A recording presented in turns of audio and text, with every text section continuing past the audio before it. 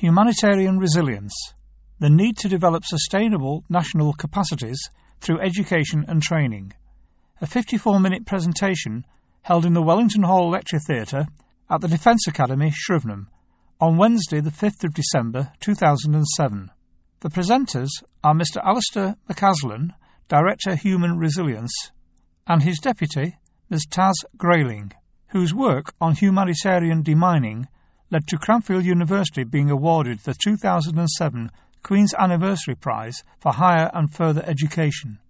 The first presenter is Mr Alastair McAslan.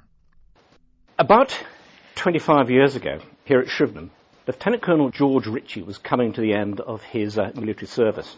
And he was slightly concerned. He was looking forward to his retirement and second career with a degree of trepidation.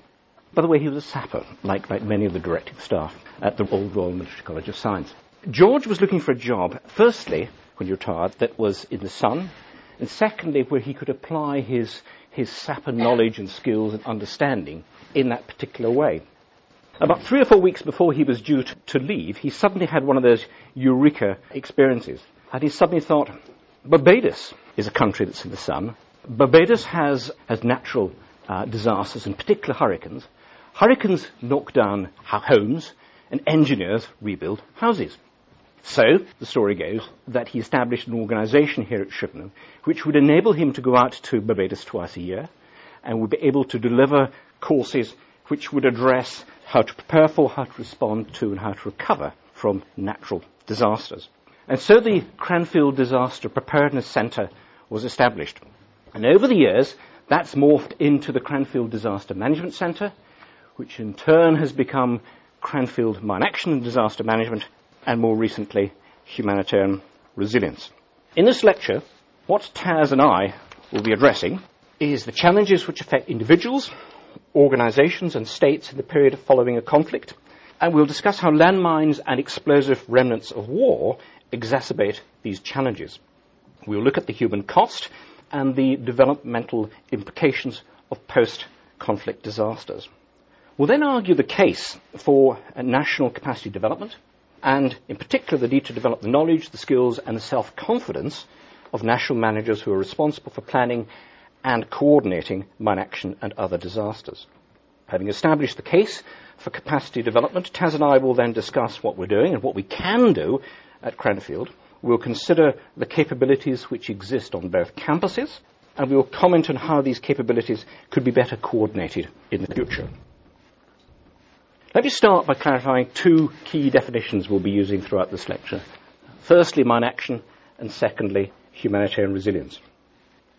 Now, the term mine action first appeared about 10 years ago in an attempt to better describe the international community's response to the landmine problem.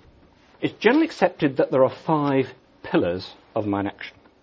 The dominant pillar of mine action, or to be more precise, the part of mine action which is most costly, is that of humanitarian demining. Humanitarian demining includes those activities which involve finding, locating and mapping the landmines and the UXO, and the subsequent clearance and then the handing over of the cleared land to local and national authorities. The second pillar is mine risk education, or MRE, as it's usually referred to.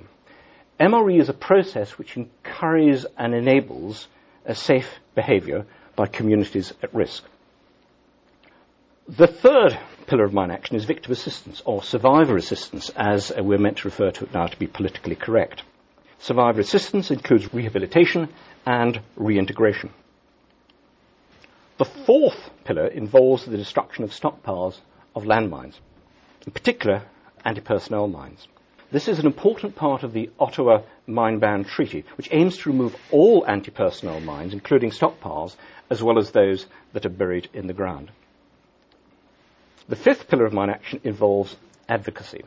Initially, this focused very much on the landmines, the anti-personnel mines themselves, and you'll all recall the late Diana, Princess of Wales, whose main focus was on anti-personnel mines. But more recently, it's broadened its mandate to cover other nasty weapons of war, including cluster munitions, and I'll be coming back to cluster munitions later on in our presentation. A number of other enabling activities are required to support these 5 pillars of mine action. These include assessment and planning, the mobilisation and prioritisation of resources, information management, quality and risk management, and the development and deployment of safe, effective and appropriate equipment. So mine action is not just about mine clearance. It's an holistic approach which involves projects to be prioritised, funding to be mobilised, resources to be allocated, and complex multi-year programmes of work to be developed, implemented and coordinated. The second term we need to clarify is that of humanitarian resilience. Humanitarian resilience addresses the challenges from natural and human-made disasters which have an overwhelming humanitarian impact. This impact may be sudden and immediately overwhelming, such as the 2004 tsunami in South Asia, or it may be caused by disasters with a slow onset with impact implications that last over many years. Humanitarian resilience is a subset of resilience, but the focus is very much on the individual, the affected individuals and the affected communities, and in finding ways to mitigate the impact. Let us set the scene. Over 175 million landmines have been deployed since the end of World War II, including more than 65 million since 1980. Mines are seen by warring factions as attractive weapons of war, as they're relatively cheap to acquire, easy to lay, and invariably have a devastating effect on the target. But they differ from most other weapons by remaining active in the ground long after hostilities have ended. They lie in fields and woodlands, along roads and footpaths, and in villages, creating a humanitarian problem with social, economic and environmental dimensions. In addition to the threat of landmines, many areas of former conflict are contaminated by submunitions, unexploded ammunition, missile fuels, discarded weapons, and other hazardous debris of war. The term minefield conjures up an image of a flat, open countryside in which rows of anti-tank and anti-personnel mines have been carefully laid, surveyed and recorded, and which are bounded by minefield fences marked with white tape and red warning triangles. In reality, the situation is quite different. Mines are often laid in a hurry by poorly trained and ill-equipped armies. Mines are rarely laid according to a pattern. Booby traps may have been set up, and the area may be scattered with other forms of unexploded ordnance, from small items such as phosphorus grenades to artillery shells and missiles containing a deadly cocktail of explosives and fuel. In some situations, the ground may be contaminated by scatterable mines, fired from mortars and artillery, or dropped from helicopters and aircraft.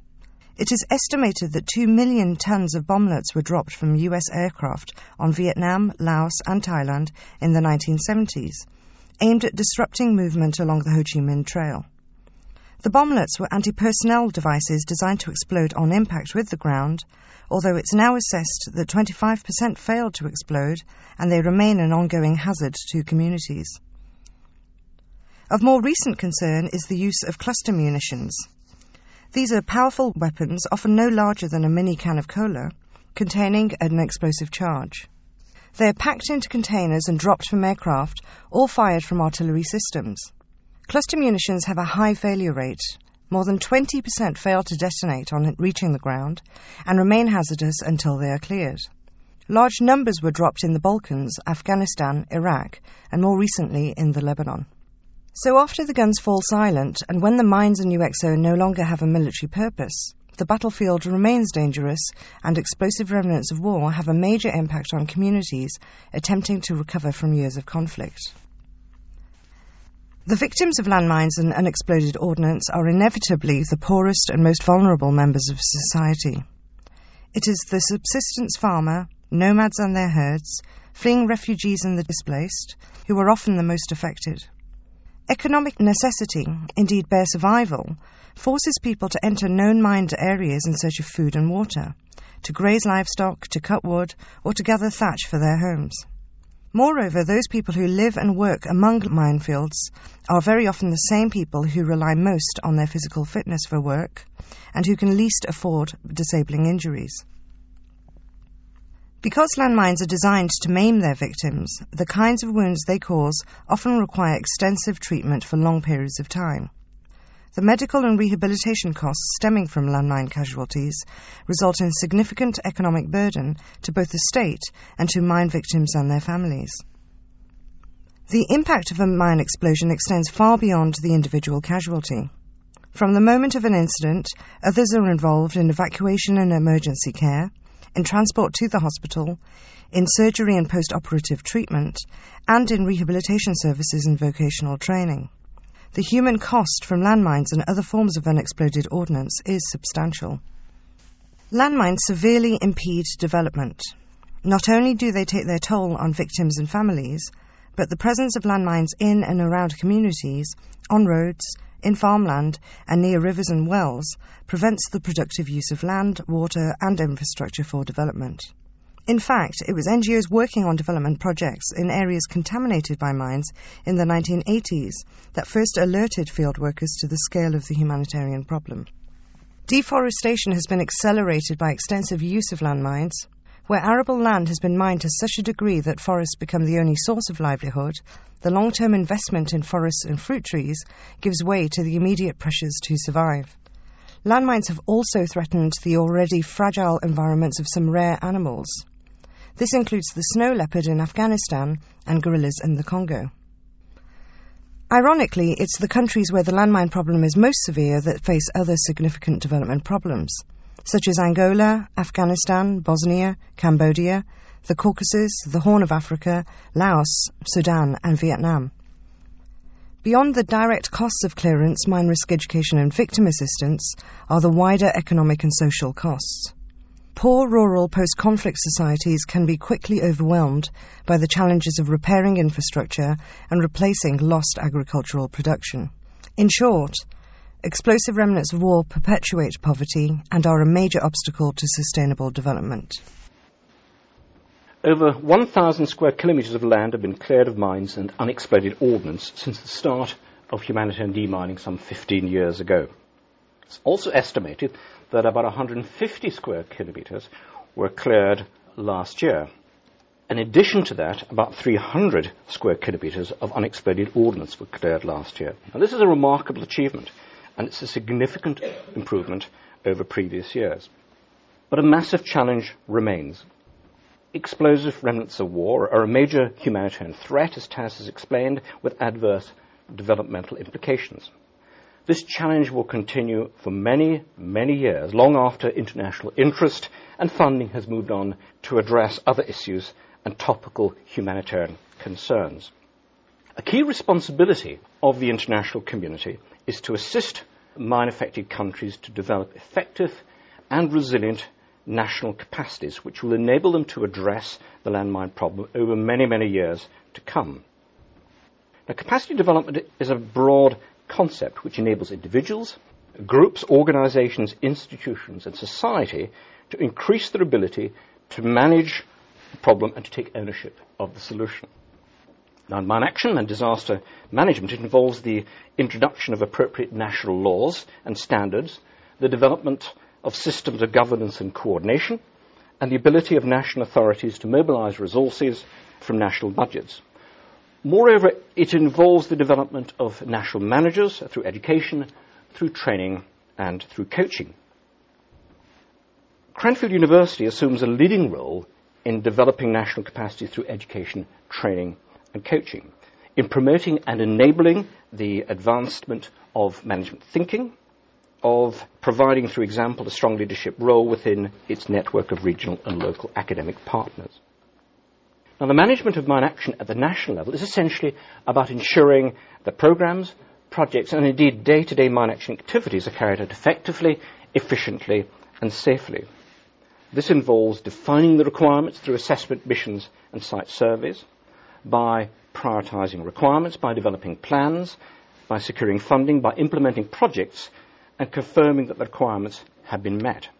Now, in many ways, the management of mine action has advanced significantly in recent years. There are international standards for mine action, and indeed those standards were partly developed here at Shrivenham some 9 or 10 years ago. There's also an accepted international mine action management system that is used by nearly all mine-affected countries in the world, and training for over 1,000 national managers have been produced or have been provided by this university and our partners. Indeed, other sectors view mine action as providing benchmarks of quality in the management of humanitarian and developmental work to which they aspire.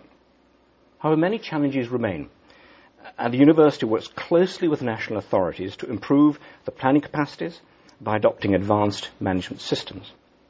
What I'd now like us to do is to describe some of these management approaches and the tools that we've prepared at Cranfield to assist in the development of national capacities. In 2000 and 2001, the university assisted the National Demining Commission of Yemen to develop a long-term plan for its mine action program by building on the rich source of socio-economic data collected during the nationwide landmine impact study conducted in 1999 and 2000. Since then, the university has assisted national authorities develop mine action strategies in many countries, from Afghanistan to Yemen. Central to this assistance is the university's strategic planning model, a unique yet relatively straightforward method of developing a range of strategic options for national mine action programs. The model requires national planners to formally assess the needs and expectations of those most closely involved in the program, and to analyse the factors which will influence the successful achievement of the long-term vision and mid-term objectives. Planners are required to develop a range of strategic options in a transparent manner. The university doesn't write the plan. Instead, we guide, assist and mentor national managers to develop their own plans, often building on the experience of national staff who have previously attended a senior mine action managers course here at Shrivenham. A typical example of our strategic planning work is our assistance to the government of Iraq to develop a long-term national mine action strategy. The university has developed computer-based tools to assist the strategic planning process. These tools are not silver bullets which automatically generate a strategic plan. Rather, they assist the planners to calculate the program costs and to predict the measurable outputs. This requires the planner to review the program's current capabilities and expected future capabilities over the period of the strategic plan. The tools encourage planners to obtain and verify real data on location and extent of land contamination, on casualties, and on the socio-economic impact of the contamination at community and national levels, and by so doing, develop better, more affordable and more defensible plans. The need for mine action organisations to have an effective quality management system should be self-evident. International mine action standards encourage, and in some places require, the adoption of a quality management system. In particular, the definition of clearance is predicated on the need for clearance organisations to be accredited and monitored, for the clearance requirements to be defined and agreed in advance, and for post-clearance inspections to be carried out to confirm that the requirement has been met. Many donors require mine action contractors, both commercial and NGOs, to define in some detail their quality management systems, although there is currently no consistency in how this is achieved. The mine action community applies performance measures to programs and projects, but there is no consistency in how the measures are applied, or the indicators used, or how to interpret the information gathered. The need to measure performance in mine action is gathering universal currency. The new UN Interagency Strategic Plan stresses the importance of determining targets and using performance indicators to monitor progress and to determine success. Donors recognise the need to define and measure outputs and outcomes of mine action projects, in particular those in support of development goals. The US government has recently invited the university to evaluate models of quality management and assess their potential application to mine action, and to develop guidelines for the use of quality management in US-funded mine action projects. They've also invited us to evaluate performance measures, assess their potential application to mine action, and develop guidelines for the use of performance measurement in US-funded mine action projects. As the landmine problem is an environmental concern, very often preventing other humanitarian action from taking place, it's envisaged that this work on quality management and performance measurement will apply to the broader disaster management sector. Mine action is essentially about the management of risk. It involves the gathering of information to determine the form, the degree, the extent and the perception of risk. It involves an assessment of the possible methods to reduce the risk to a level that's deemed to be acceptable to the affected communities. National authorities and donors are also interested in the perception of risk. It involves measuring the effectiveness of interventions by both national and international organisations, and it involves making adjustments to the programmes, projects and tasks to reflect the lessons learned. So, if the statement is true, why do we shy away from accepting the concept of risk management to mine action? Have we been programmed to accept the unrealistic goal of a mine-free world as advocated by the Mine Ban Treaty fundamentalists?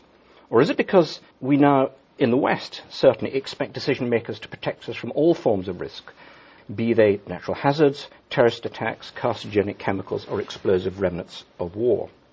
We all aspire to live in a safer and a more benign world. We have increased expectations of safety and a growing belief that we can really control our fate through technology and through regulations.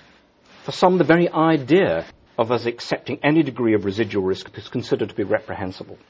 The requirement for total clearance leading to a mine-free world has become the mantra of the mine action planners and practice for the past decade. But the tide of opinion is turning.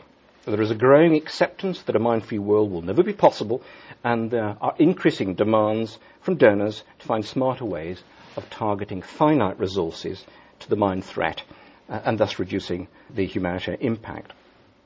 The challenge we face in mine action is to understand how best to use the concept of risk in a meaningful way to assist mine action managers to prioritise projects, to determine the levels of acceptable risk and design procedures which will release land in which the residual risk is deemed to be acceptable and tolerable to local communities. How the terms acceptable and tolerable are difficult to define. They imply human judgment of a situation, and judgment may be tentative, it may be transient, and it may be fallible. Who, for example, will decide what is acceptable risk in a mine-affected country? Will it be the national mine action authorities? Will it be the affected communities themselves? Will it be technical advisors on behalf of the mine-affected communities? Or indeed, will it be the donors who are creating demands on how the money is spent? Will the perception of acceptable risk change over time from a country as it transitions from an immediate post-conflict setting to one of peace and stability? What I'd now like to do is to describe, using a case study, the work that we're doing here at Shrivner to apply our thinking on risk to a practical problem. In early 2005, Shell International Limited, obtained the rights to participate with the National Oil Corporation of Libya in the exploration and production of liquefied natural gas in the major oil and gas producing Sirte Basin region of Libya. And some of you who flick through the back pages of the newspaper will notice there's a seriously large amount of oil sitting both in the water and just on shore in the Sirte Bay. Now, during the Second World War, this area around Mersa Brega and El Al-Hila, which is at the bottom end of the Sirte Bay, was heavily defended by the Axis powers of Germany and Italy, using a very large number of landmines. Now, based on available information, Shell assessed that there was an indeterminate number of mines and unexploded ordnance remaining in this area, not helped by maps which demonstrated or suggested that there were very large quantities of mines and unexploded ordnance. In June 2005, the university was awarded a contract to undertake a survey and assessment of the area of seismic interest. The purpose of the assessment was to provide general information and advice that would assist Shell to develop a strategy and the plans to mitigate the risks from explosive remnants to the people, vehicles and equipment engaged in seismic surveys. Just to give you an idea, each of these little beasties with several wheels cost nearly £2 million. And so it was in their interest to make sure that there was nothing explosive in front of the wheels. The assessment was undertaken in 4 phases over 3 months. Phase 1 was conducted in the UK and involved the collection and analysis of historical data from various sources, including the library up at the Staff College, the National Archives at Kew, and the German Ministry of Defence very kindly lent us some information. Phase 2 was undertaken in Tripoli and involved meetings with Shell International Limited of Libya and other relevant agencies and organisations, both Libyan governmental and commercial. Phase 3 was undertaken in the areas of seismic interest and involved Rob padding around with some helpers. And the aim was to visit a sample of potentially hazardous areas and have discussions with representatives of local authorities and impacted communities, including goat shepherds. And this is where Rob's amazing ability to learn foreign languages quickly was particularly helpful. Phase 4, which was conducted in the UK, established results and proposed recommendations to Shell. The university was thus able to identify areas which are probably still hazardous and pose a clear and present danger to seismic operations, areas which are potentially hazardous, and areas that don't appear to pose a threat to seismic operations. The study provided immediate benefits to Shell, but the lessons learned have a much wider impact within and outside mine action. In particular, the study has led to follow-on work by Cranfield through and into developing quantitative methods of assessing the risk to Shell's field staff and seismic equipment to support the company's health and safety policy and practice. We've already spoken about the effect landmines have on the environment within humanitarian action takes place. And now I'd like to turn to the environment in a more classic sense. The effect of landmines and of mine action on flora and fauna and on natural resources. Landmines and unexploded ordnance are, by definition, a form of contamination. They damage our environment, including arable land, watercourses, roads, and residential land. And like other forms of environmental contamination, finite resources have to be allocated to reduce and ideally to remove the explosive remnants of war. There's been considerable debate on the possible environmental effects from the destruction of mines and munitions, especially during stockpile destruction in accordance with the Ottawa Mine Ban Treaty. Where mines are destroyed by open burning, the gaseous products of detonation or burning are released into the air. Now, the Soviet PFM-1 anti-personnel mine contains a liquid that is both toxic and corrosive, and whose products of combustion or detonation are also toxic. And indeed, some work was done for the United Nations and the Geneva International Centre by Ian Wallace's department about 4 or 5 years ago to establish the degree and form and scope of that toxicity. However, the detonation products of most TNT or RDX-filled mines are very similar in nature to the combustion products of fuels for cars and aircraft, and therefore produce certainly relatively very little additional contamination. Now, over time, the explosive products from buried mines and unexploded ordnance will leach into the groundwater, resulting in localized environmental damage. Some commercial destruction or demilitarization techniques favor dismantling the mine, removing the bulk explosive for commercial use and the recycling of some of the plastics used in the mine bodies.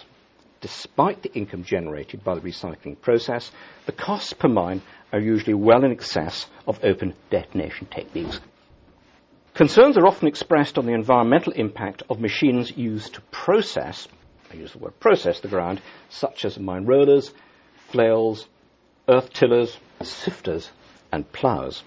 The mechanical action of such machines can have long-term implications on the structure of the soils and could damage vegetation and fauna. Indeed, concerns on the potential environmental impact from mine clearance was a key issue that we addressed during a survey that we conducted in the Falkland Islands at the end of last year. And if any of you have not been to the Falkland Islands at this particular time of the year, it benefits from a hole in the ozone layer. And I hadn't realized when I was down there that about 4 hours in the sun in the Falkland Islands can actually make your skin peel instantly. As you know, the armed forces of Argentina laid anti-personnel and anti-tank mines during the occupation of the Falkland Islands back in 1982. Most were laid on the approaches to Port Stanley, but others were laid in and around the settlements of Goose Green, Fox Bay, and Port Howard, and the coves of the Murrell Peninsula, which is just above Stanley on the eastern coast. Now, the British government has got an obligation under the Ottawa Treaty to report on the extent and the form of the threat from anti-personnel mines in the Falklands, and subsequently clearing the mines. And as some of you may know, having been watching the telly and reading the newspapers, this is the 10th anniversary of the signing of the Ottawa Treaty, and there's a lot of focus on governments like the UK expecting them to be able to state why they have done something or why they have not done something, and hence the interest in promoting this survey a year ago. Now, so we were invited by the British and the Argentine governments to carry out a survey of the islands which aimed to clarify the extent of the technical problem and to propose a set of clearance options. Now, central to this study was the need for our survey team to report on the environmental implications of clearance, and in particular the environmental implications of using mechanical systems to locate and to remove the mines. The survey team consisted of 6 people, 3 from this campus, from Shrivenham, and 3 from a combination of Silsoe and Cranfield, because the staff were moving across from Silsoe to Cranfield at the time. We also had 4 observers attached to the team, 2 provided by the British government and 2 provided by the Argentine government. As you may know, the 2 major sources of income for the Falklands are fishing rights and tourism. Now, it's hoped that in the future there'll be a lot of oil offshore, but that's yet to materialise. The tourist trade is focused on the flora and fauna found on the islands, on the 2 main islands, but also on some of the smaller islands, and in particular the unique categories of penguin. Now, military training areas in the UK, as I'm sure many will know, have become a haven for flora and fauna, which seem to be surprisingly resilient to the presence of large green vehicles charging around firing their guns. And so in the Falklands, rare flora and fauna have become rather strange bedfellows to landmines. Or to be more precise, the minefield fence guards the flora and fauna from large numbers of sheep and from the farmers' vehicles. Our final report to the British and to the Argentine government addresses the potential damage caused to the environment during demining activities and makes recommendations on the trade-off between clearance effectiveness, speed, cost, and potential environmental damage. We also propose ways of conducting environmental remediation. Now, we feel that the management of risk and the environment will become ever more important in mine action once the immediate humanitarian needs have been addressed. On both campuses at Cranfield, we have a unique set of capabilities which we can, and I believe we should, exploit to address this future requirement. The university has been involved for a number of years in the development and testing of mine detection and clearance technologies, initially in support of equipment primarily for military use, but with some application for humanitarian demining. But more recently, the university has become involved in assisting in the development of systems designed primarily for the humanitarian sector. One recent example of our work in the development is the development of an improved method of neutralising mines and unexploded ordnance. In 2005, a UK-based company called Disarmco contracted Ian Wallace's department to develop a pyrotechnic device to disarm anti-personnel mines. The device, known as Dragon, is positioned immediately above the exposed or partially exposed mine, and it detects a very hot, focused flame at the munition's outer casing, causing it to burn rather than to detonate. The Dragon torch can be manufactured in mine-affected countries using low-cost materials which are readily available. In 1998, the United Nations sponsored a study to identify the management skills and knowledge needed by national mine action planners and to propose options for delivering mine action management training. As a result of this study, the United Nations Development Programme invited the university to develop management training courses aimed at senior managers and mid-level managers of mine action programmes. In July 2000, at the request of UNDP, we delivered at Shrivenham a pilot course for senior mine action managers. The curriculum and many of the training materials were developed by Sylvie Jackson, and we would like to applaud and thank Sylvie for her outstanding contribution to mine action management training. It's also important at this point to stress the major contribution made by Anne Fitzgerald, Terry McConville and Derek Neal during those early years. And, of course, Trevor Taylor for taking the financial risk and showing the vision to support the formation of a mine action capability here at Shrivenham. We feel it's also important to stress the contribution of the military by providing a Colonel Mike McAlpine for 6 months and for encouraging students of the former Division 2 course to carry out related studies. Indeed, it was a staff college project which provided the initial justification for Cranfield to become involved back in 1998. Since the first course was delivered in 2000, A further 4 international courses for senior managers have been held in the UK, 4 courses have been delivered by a partner university in the US, and 1 regional course has been delivered by Ljubljana University in Slovenia. The first course for mid-level managers was delivered in Mozambique in 2001 and 2002, and a further 36 courses have been held in Afghanistan, Cambodia, Georgia, Iraq, Jordan, Kenya, Mozambique, Pakistan, Slovenia, and Thailand.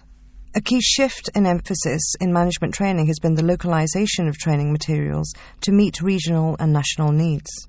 We've conducted formal training assessments in Afghanistan, Angola, Cambodia, Iraq, and Laos, and in the Sudan Mine Action Programme.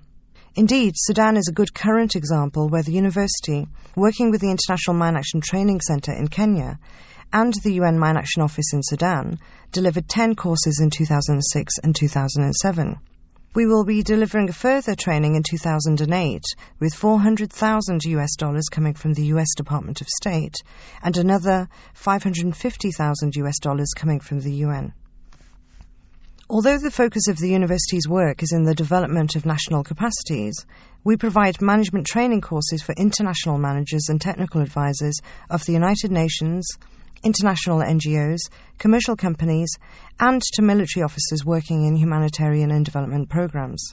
From 2008, the International Technical Advisors course will become a module on the university's MSc in Resilience, and graduates will be awarded credits towards the degree and the university's postgraduate diploma and certificate. The university will be launching an MSc in Resilience in early 2008. The course is aimed at professional managers who wish to apply rigorous academic thought to practical problems in their sector, and to acquire the necessary knowledge and skills to analyse threats and to build resilient organisations and systems. The course includes an elective module on managing post-conflict challenges, which has been designed for national and international managers operating in mine-affected countries. Students on the course include graduates of the university's National Mine Action Management Training Programmes. While it's relatively easy to list our work in the development of national capacities, in particular the training of national managers, let me bring this work into sharp focus through a case study by discussing our support to Mohammed Sadiq in Afghanistan.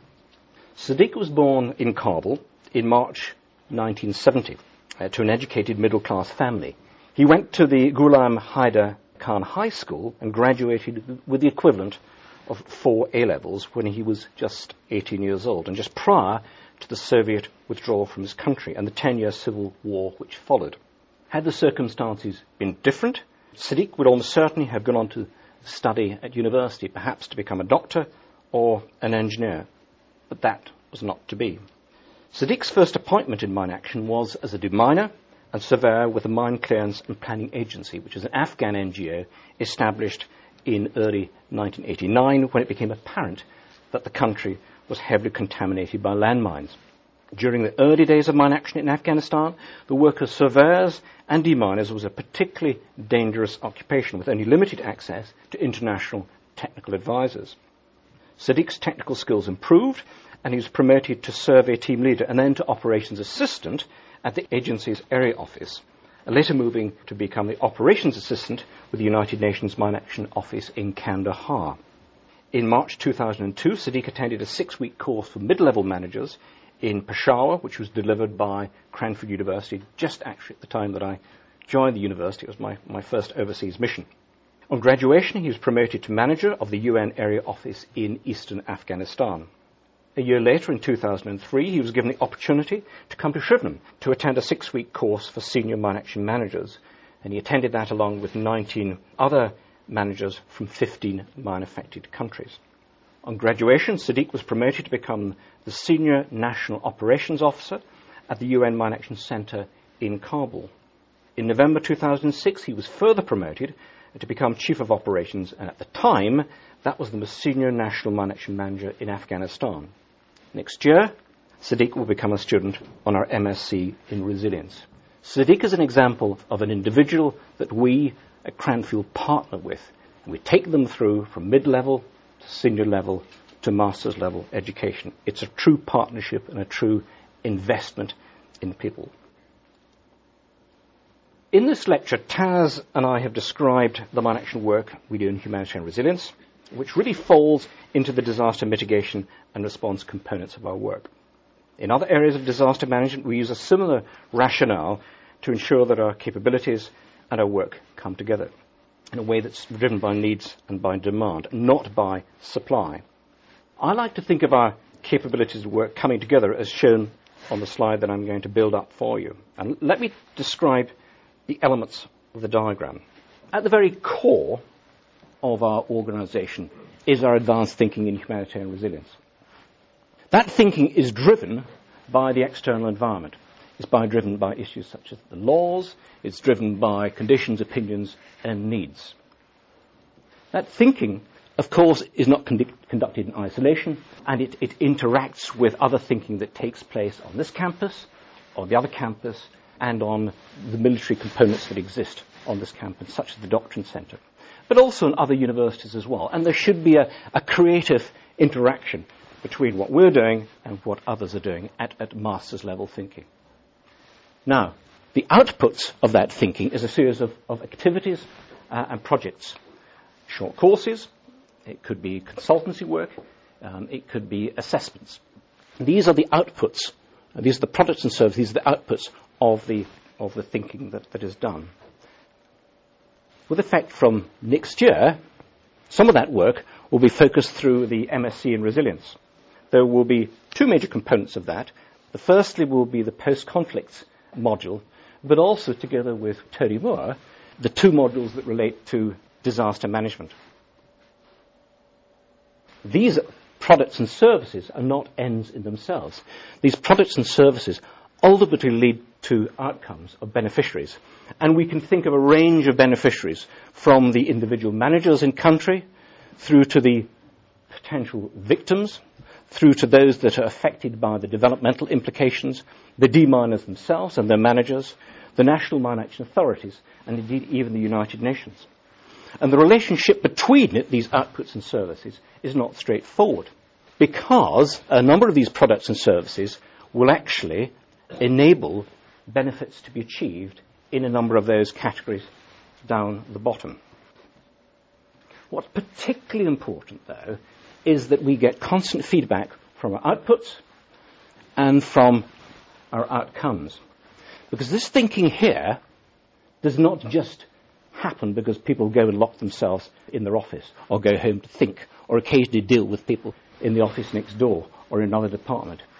It gains its real authority by being nourished by the experience of people in the field and by people that we teach, people that we deliver services to.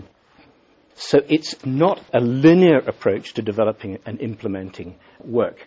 It's a continual feedback mechanism which enables that area there to be thoroughly nourished. Now, the military among you will say, big deal. That's what the military do all the time with doctrine. Doctrine gets constantly refreshed as a result of feedback through training and operational experience.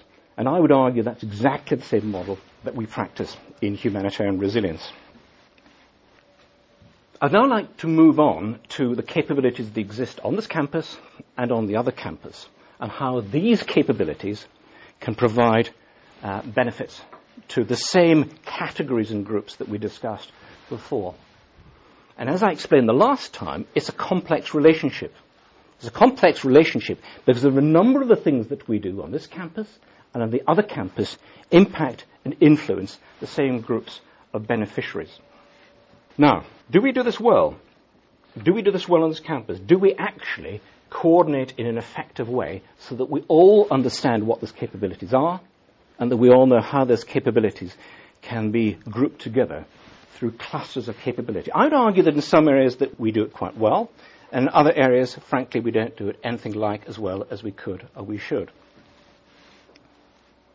This is just an example of something that we did just over a year ago. And what we try to do is we try to map on the capabilities along the top of all the resilience capabilities that existed within the department, together with other capabilities that existed outside the department. And down the left-hand side, down the vertical sector, there is the areas of provision. And you see in here, we identify those capabilities which we believe led, those capabilities which were engaged and those capabilities that were interested in becoming involved. Now, I would argue that this sort of exercise is something that we should refresh and something that we should understand and know and be able to deal with one another by having some sort of overall mapping. And we may want to pick this particular point up during the question and discussion period shortly. So humanitarian resilience has been in existence at Shrivenham in some form or other for nearly 30 years. Our understanding of the requirement has evolved over time, and we've developed new capabilities to address new challenges. This includes the threat from landmines and unexploded ordnance, as well as other disaster management challenges such as climate change, urban risk, food security, and public health. Now, we are a unique organisation at a unique location where we work with others at Cranfield University and can share our ideas with our military colleagues in the Defence Academy. Indeed, it's this uniqueness as well as the exceptional commitment of members of our team at Shrivenham which has led to us being awarded the 2007 Queen's Anniversary Prize just 2 weeks ago. Naturally, we're very pleased to be awarded the prize, but we will not rest on our laurels. Indeed, we will use the award as a point of departure for further and broader involvement in humanitarian resilience with our academic colleagues on both campuses and with our military colleagues at Shrivenham. Alastair McAslan and Taz Greyling were asked the following 5 questions. Question 1. The Ottawa Treaty was a seismic shift in mine action. Has there been a similar shift in the last 10 years, or do you foresee any in the future? Not like the effect that the Ottawa Treaty had. And indeed, the Ottawa Treaty is still through a series of difficult stages and phases. The really big bears, like the United States, China, India, Pakistan, and Russia have not yet signed up. But what it has done is stigmatized a weapon.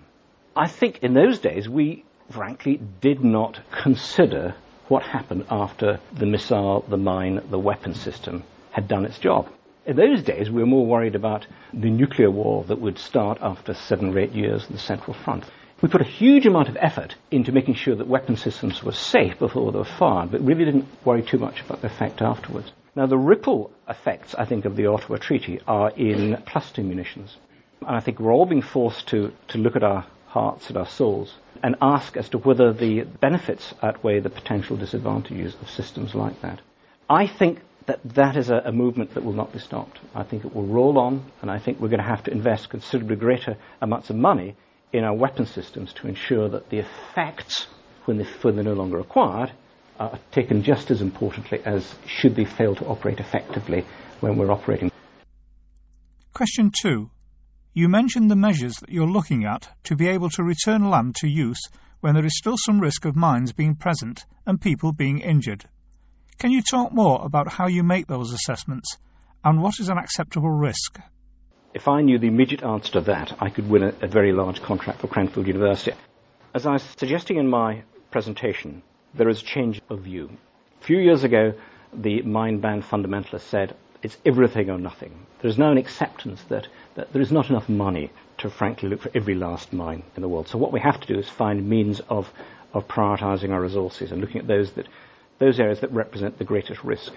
There are a couple of studies that are being done at the moment, and one of them is being conducted by the Geneva International Centre for Humanitarian Demining.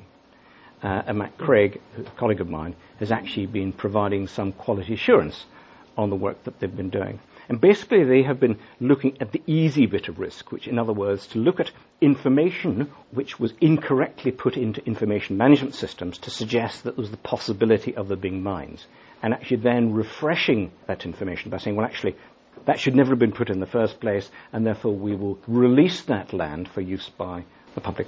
So very, very low risk, because the original assumptions for the information being put in there in the first place were wrong. The next category, however, is much more difficult. And if you imagine Afghanistan, if you imagine the map of Afghanistan, just north of Kabul, there's the Shamali Plains. And the Shamali Plains is where most of the battles took place in the sort of 2 or 3 months before the liberation of the country. And in that area, there were small numbers of mines put down. They were not marked, they were not fenced, they were not recorded, and indeed various planes dropped nasty bits and pieces. There it becomes much more difficult, because you can establish a risk model at the national level you could be comfortable with. In other words, you can say the chance of somebody stepping on a mine, the probability of somebody stepping on a mine, a goat shepherd stepping on a mine in that area, is one person per 10 years. And indeed, it's the same sort of calculations that take place here in the UK in terms of the probability of there being an accident at a roundabout. It's much more difficult to get away with that argument if you're dealing with NGOs, because every single person who could step on a mine could potentially be harmed. And indeed, hopefully next week we'll be writing a project proposal for the US Department of State. We'll be proposing some work that will address that particular issue. Our colleagues in the Geneva International Centre for Humanitarian Demining did a body swerve around that issue. It's one of those incredibly difficult issues when you're dealing with NGOs, because they'll become understandably emotional about one individual stepping on a mine. At the donor level and at national authorities level, they'll be able to stand back and look at a bigger picture. The real challenge is going to be to define this issue of what's acceptable risk, because what is acceptable today might not be acceptable in a few years' time. Question 3. Is Cranfield University doing much at the moment on the technical side of detection and clearance? When I arrived 6 years ago, there was an opportunity for us as a university to become involved in a major project to do with the testing and evaluation. And I hate to say it, we're beaten by kinetic on that particular issue. I think if we bid for it again, we'd win. But to some extent, at the UN level, we were shut out for about 2 or 3 years. Now, that contract has come to an end. In fact, Ian and I were talking in the corridor about a week ago, and we believe that we need to re-energize that. We need to look at all those capabilities that exist on the campus and bring them together, as I was suggesting there, in a sort of holistic way. Question 4. Have there been any developments for detecting mines by satellite? Not a lot. I was involved in that to a degree. There was a lot promised about 7-8 years ago, and we're very much against the laws of physics here. Do you want to be able to have granularity in detail, but also look deeply into the ground, or do you want to go deeply into the ground but not get the granularity of detail? Now, anti-personnel mines are about 2 inches across, 2.5 inches across, some of them. The laws of physics just will not allow you to see that, even from Richard Branson's airship, and he invested a lot of money to try and get something out of it. What we didn't do was actually exploit the potential capabilities. And what we should have said was, look, we can't find mines, but we can find the presence of military activity which will demonstrate the presence of mines. And we didn't establish at that stage that that's a causal relationship between the two. And that's where I think we should go back and revisit issues. We talked about land release. We talked about taking the risk of releasing land. Well, rather than having people on the ground looking for areas of evidence of potential activity, why not remap it? We see these fantastic maps of Roman digs and activities that have taken place. Could we do something similar in the areas where there is a low probability of there being mines, and therefore then being able to discount with a reasonable degree of confidence, a high level of probability, that there are no mines there? So I think we can use that technology, but not to look for individual mines, but to look for the general presence of mines. Question 5. Is there a country that has been declared free of mines? Kosovo, for example. Kosovo hasn't. Halo claimed that it still has some mines around. It would be very, very difficult for any country with its hand in its heart to say that it's completely clear. What it can do, I think, is state that it's clear of the impact. If you take the Falkland Islands, is the impact great? Not really. In fact, when I was down in the Falklands last year, some of the locals said, actually, if you remove the landmines, that would create a negative impact, because we've got lots of people who come down here to do battlefield tours, and they expect to see landmines. They expect to see fences, and said, even if we had to remove all the landmines to satisfy the Ottawa Treaty, we'd probably still put up fences and marking to give people the impression that they're there.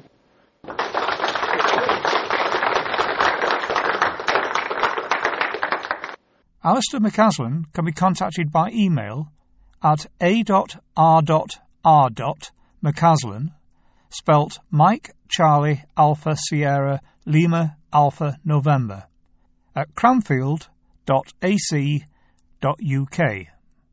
Taz Greyling can be contacted by email at t.grayling, spelt Golf Romeo Echo Yankee Lima India November Golf, at cranfield.ac.uk.